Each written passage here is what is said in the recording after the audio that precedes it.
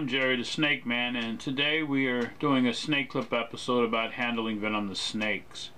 I've been watching a lot of YouTube videos, and I've noticed that people, professionals and amateurs, have been making it a lot more risky, a lot more dramatic than it really has to be, and it's making it look like venomous snakes are this very risky and dangerous encounter, when in reality, if you watch me as I move the snakes before I clean their enclosures or feed them, it's really a very simple thing to do. It's no more stressful than moving non-venomous snakes if you do it properly. A lot of people are being careless. They're making it look like there's some kind of adventurous heroes, and in reality, again, it's not that way. I love my venomous snakes. I move them, I handle them in a way that is less stress on them and less stress on me. And as you'll tell by the videos as you watch, the only ones that tend to look a little more dangerous than normal are the cobras. They like to huff and puff and flare out and move forward and everything, but none of them ever try to bite my gloves. They're just a bunch of big bluffers most of the time.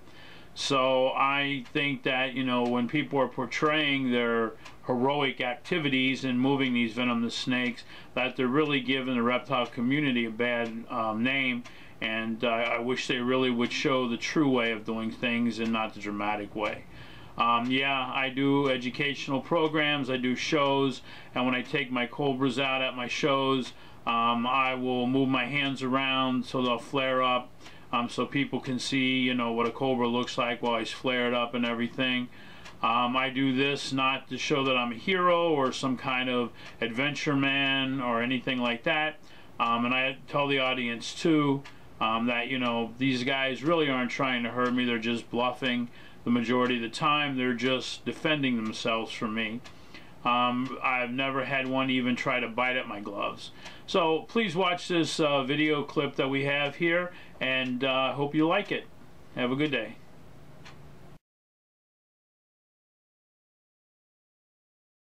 Okay, today we're gonna take out my largest monocled cobra.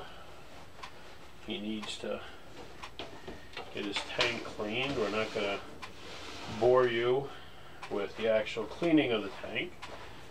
I slide my lid down, the screen lid, and I have pegboard underneath that. I use that as a secondary lid, and he's all the way down at the other end. Now, I don't promote free handling, and I don't believe wearing these gloves, these Hex Armor gloves, is free handling, but I do like to have control over the snake. What I try to do is get out as much stuff as possible before I deal with the snake, like his water bowl here. I know he's way down there sleeping, so now I'm probably going to disturb him a little bit once I move his hide. And he's just looking at me, giving me a little bit of a hiss. Take his hide out of here. Now what I'm going to try to do is I'll use the stick here, try to hook him, keeping him at bay, move him as close as I can. Now, I've never had him bite the glove, so I'm going to try to get his tail. As you see, he comes forward, but he really doesn't touch me. I use the glove as a shield. And we're going to reach down slowly and get a hold of him. And again, I've never had him come back and bite the glove.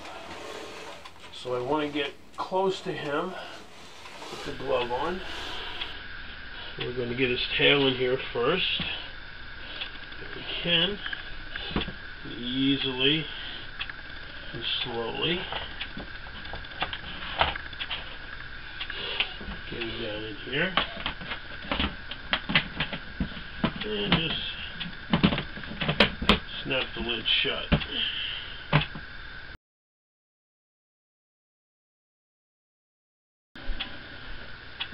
Okay, I'm sure you probably can hear him hissing. down in here and striking at the enclosure side. And again, using my snake stick and my gloves, he's quite upset right now. So what I do is I open the lid up, and again use the lid as a shield so I can see where he's at. And I get my snake stick and hold him at bay. And I'm going to use this hand as a shield, slowly manipulating so I can get underneath his body. As you can see, he doesn't try to bite the actual glove. He strikes just a little bit over the top, never actually trying to bite me. And I never give him enough room to do that. And I pick him up, put the front of his body in, and he will crawl forward. As I said before, this might look a little bit dangerous in using the gloves, but I have never ever had them bite the gloves, the cobras.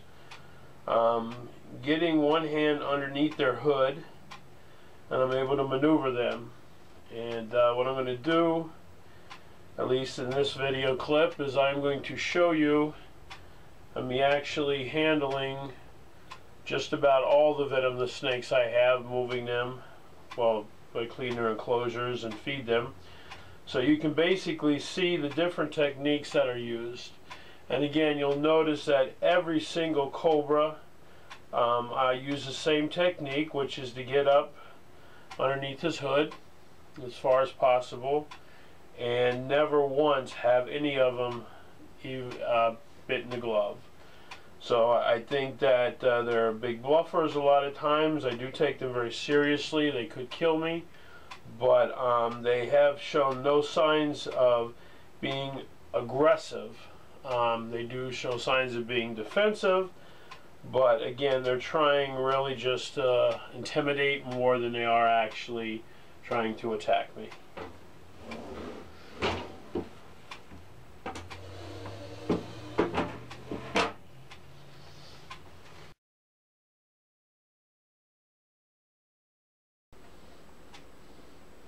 And now we're going to move my southern copperhead. He's under the paper right here. So first thing I'll do is remove his hide, get as much stuff out of here as possible.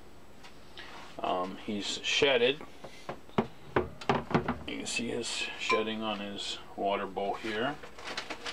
Looks like he shed it in pieces, so hopefully we won't have to help him with anything. But it looks like we're going to. He did a poor shed this time, which is unusual for him. But we hooked the center part of his body, and he simply used the glove again to pick him up. As you can see, he has a very poor shed right on top. We're going to help him get that off of there, and I'll show you how we're going to do that. So let me put him in the holding container first.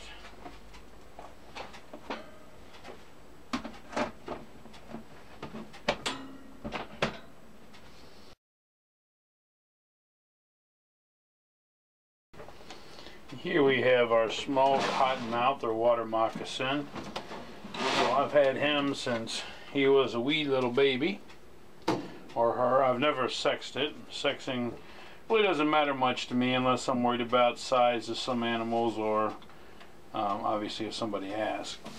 Now what I'm going to do is, again, this one's not going to ride the hook, so I'm not going to tail it. I'm going to hook it very carefully here. Get my hand down here with the glove and pick it up. Support the back of the body with the stick. And you can see here, nice specimen.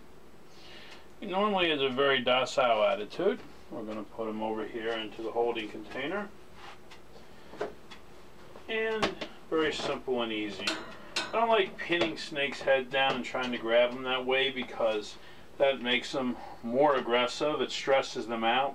This way, as you can see, I'm not stressed out, the snake's not stressed out. Very quick move from one enclosure to the other.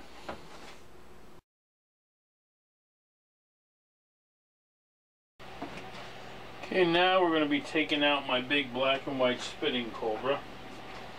And he just shed. He shed in pieces, but he shed all of it off of him.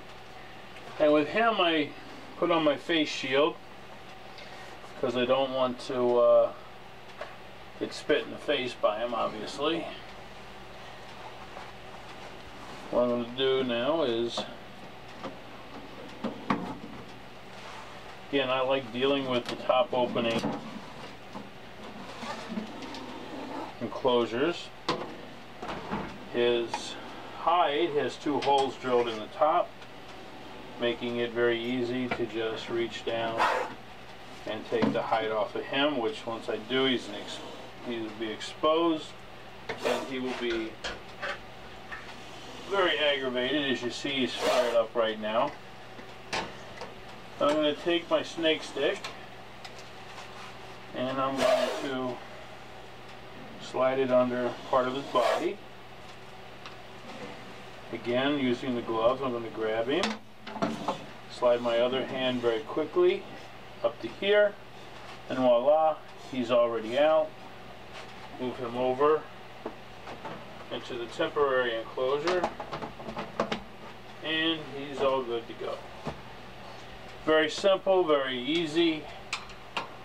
Like I've said many times, I think people like to make it more dramatic, you know, for the excitement's sake of moving venomous reptiles, but in reality it's a very simple process. And you know, I do shows too, and I like to have people see snakes that are all, the cobras all flared up and hissing and very exciting and everything, but in reality they don't have to. You want to make it as least stressful as possible when moving them from one place to another.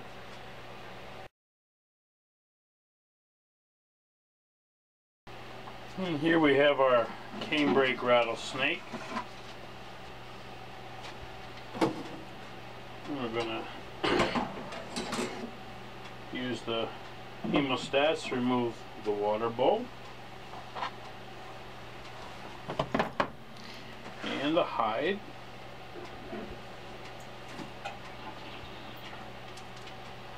And there he is.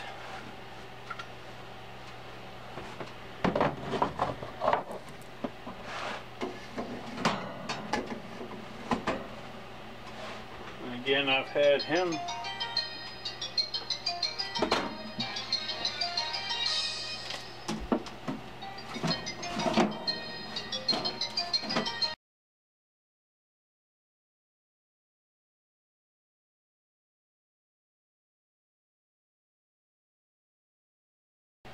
Here we have my canebrake rattlesnake, and I've had him since he was a little bitty baby also. And you can see right now he's a little jumpy. He knows we're coming in. I've already taken out the hide in his water bowl, and then I got interrupted, so I had to put the lid back on. But what I do again with him is I pick him up on the center. I'll get a hold of him, and then I will slowly move him up so I can hold on to his upper body. And you can see here he's a beautiful canebrake, and we just move him right over into his holding enclosure, and we're all done. Now as you watch this video clip, you're not going to see so far nothing dramatic and spectacular. I'm just showing you the reality of what it is to handle and move venomous snakes. That it's really not this huge drama that people make it out to be.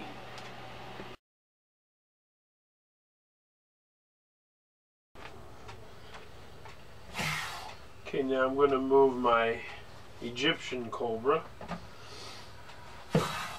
And he's all ready to go. He's striking at the glass.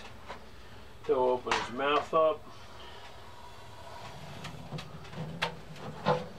And And I actually like to deal with all my snakes from the top. I know a lot of people like front opening enclosures. I do not like them. Now again, I use my gloves as a shield, so if he comes charging forward, I have a shield to protect me with. And again, with him, I'm going to do the same thing. I'm going to hook him and then grab him nice and gently.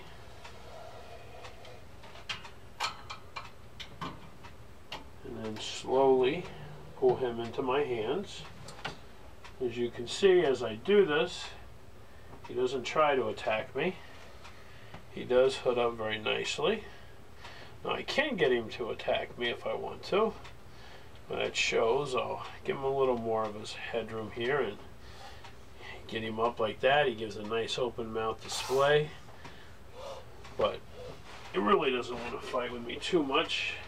Put him in tail first and release him, and once he's in there, again, they've never tried to come back and bite at me or anything like that. So, I mean, a lot of people do things differently. This is my method of handling moving venomous snakes. I'm very successful with it. Feel very comfortable with it. The snakes tend to react very well. None of them actually bite the gloves. I've been bit twice on the gloves over the last few years, but I feel the gloves are a much better way of moving and handling the snakes than trying to tail them without the gloves, trying to use tongs, which I do not like, but I do own quite a few pairs in case I need them. I just think the venomous snakes are not mean and aggressive like a lot of people think. They're just not used to being handled, and when they do become used to being handled, they will settle down quite a bit.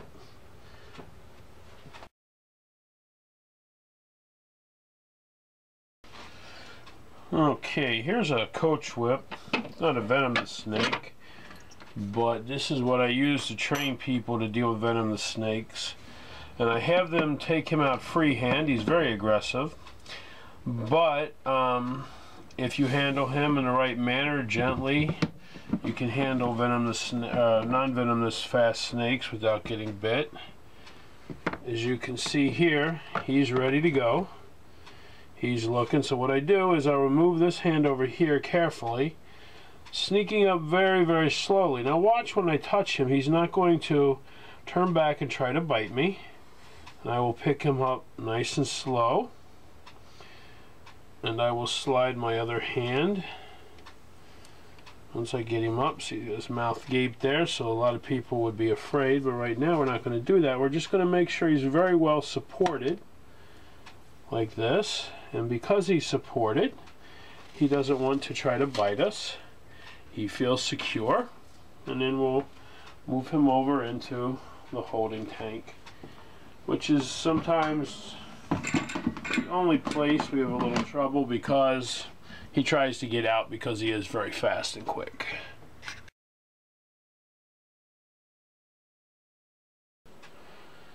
Okay, this is my other monocle cobra. This is a little smaller one.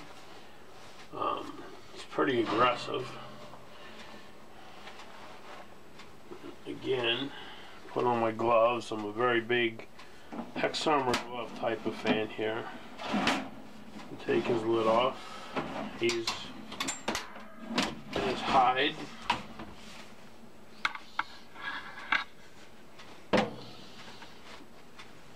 Get my snake stick I just dropped on the floor. Now again, I like to try to remove things if I can. So we'll get his water bowl out of here.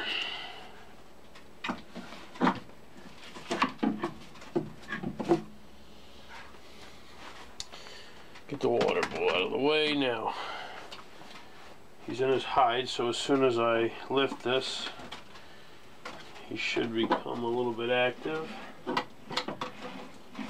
he's under the newspaper, and there he is. get this newspaper off of him here.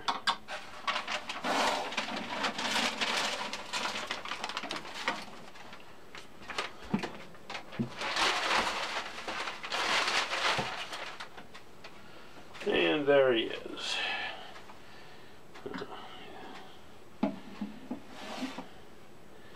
Again, we're going to hook him. Try to get him up in the air a little bit, get a grip on him. Once I get a grip on him, then I like to lose the stick and go right for handling with the gloves. They seem to react a lot better that way. And I always go in tail first. Make sure he's in here. Slide the lid on. And voila.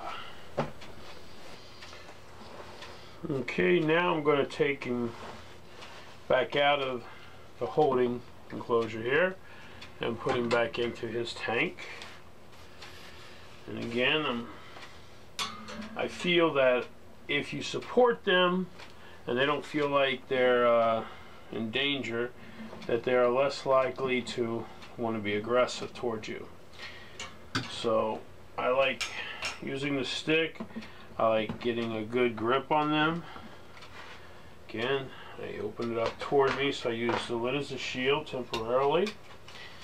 He's right down here. He's already flared a little bit. I'm going to make sure that he doesn't come and attack me.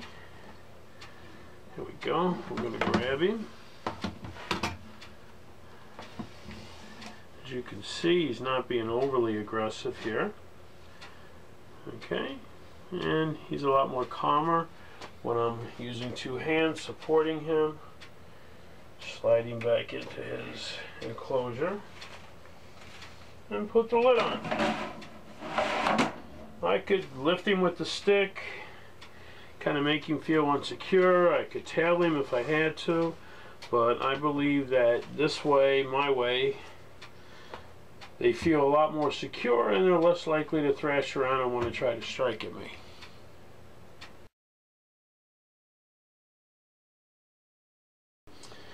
Okay, and this is a mangrove pit viper. And these guys are kind of a tree-oriented snake. They're very fast, very aggressive.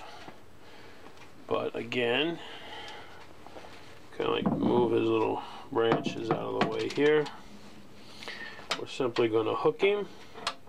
He's still relatively small. We're going to try to hook him here, get a hold of his tail. See him coming up. He's a pit viper, so he senses heat, but my gloves are deterring him or hiding my heat signature here. And here he is.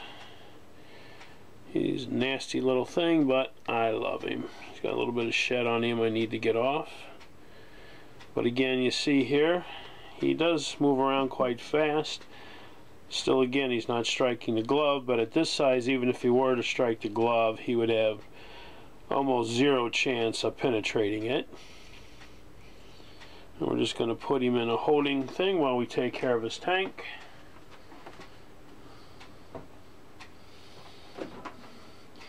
And again, I believe that this is the simplest way. I could have just picked him up with the stick, but then if he were to slip off the stick, he could hit the floor, he could take off on me. So actually holding him with the gloves, controlling him, having a little more control so that he can't slip through my hands very quickly or fall off the stick very easily, makes him feel more secure and makes me feel more secure. And like I said, I've been doing this now for over 33 years, dealing with venomous snakes, using the gloves. I've been using those now, I'd say, for possibly 5-6 years, and I find that the gloves are the easiest, safest way of dealing with these snakes that there are.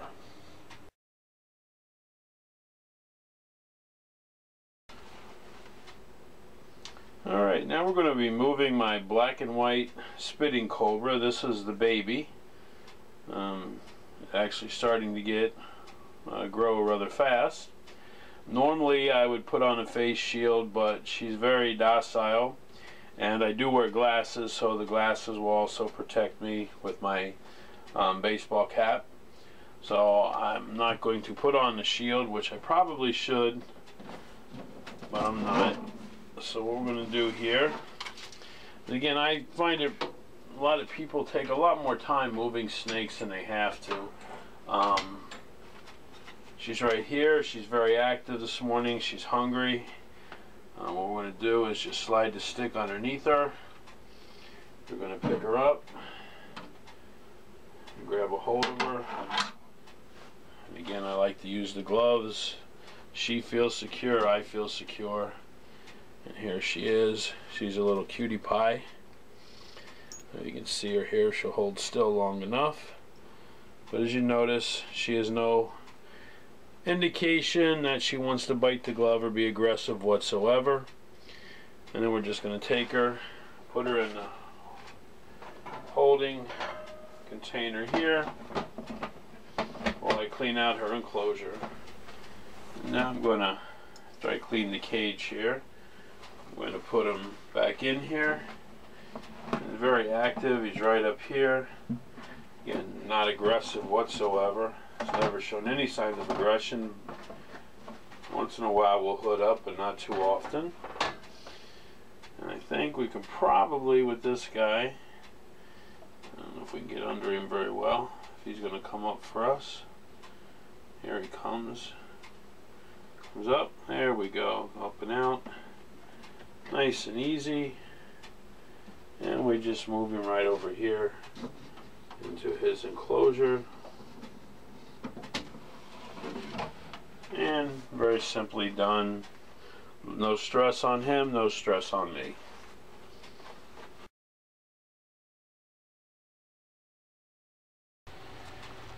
Okay, and this is one of my baby copperheads. And again, a lot of times I think people make too big of a deal. They take way too long to move snakes. With this guy here, very simple. You hook him. You see, he'll stay right on the hook. He's about ready to go into a shed, so he's all cloudy.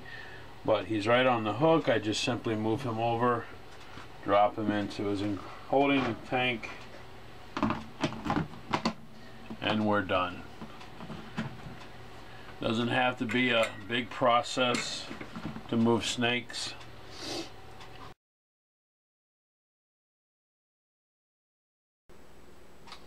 Here we got our Arizona black rattlesnake. And again, I put one glove on so I can control him if I need to, but what I'm going to do is, because he doesn't ride a stick too well, I'm going to hook him. Today he actually is riding the stick pretty well. Keep this hand available, but I'm just going to pick him up, gently move him over, and put him into the holding container.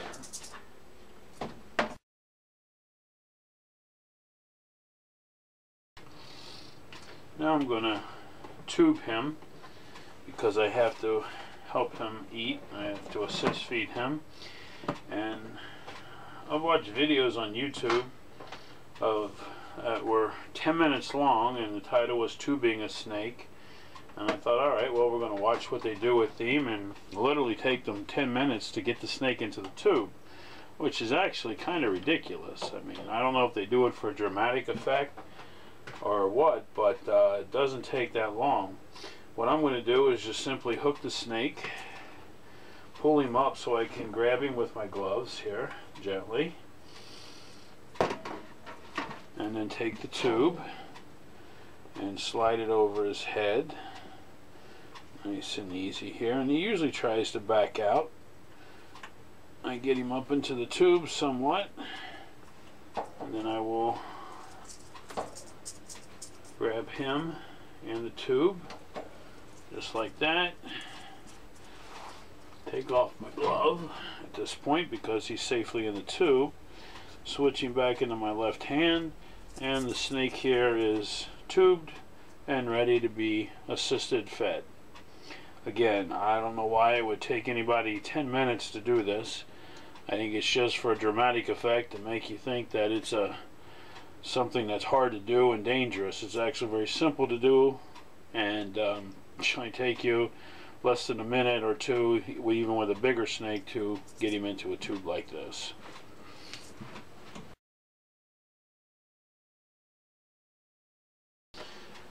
And here I'm going to be moving my Sufan cobra.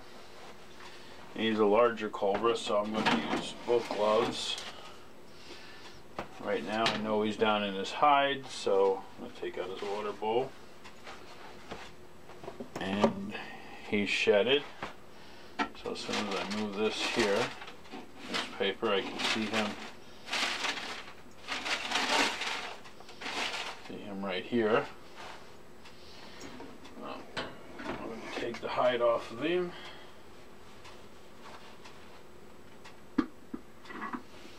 Wake him up. There he is. I'm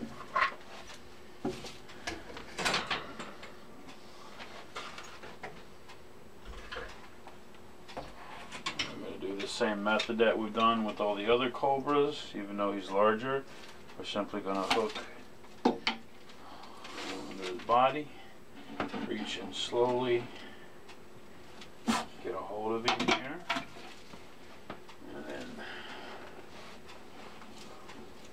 move up on him, pick him up, and you can see here you got just a little piece of shed stuck on him, but other than that he's in good shape. We're going to let him slide through our gloves right into his container, and the move is done.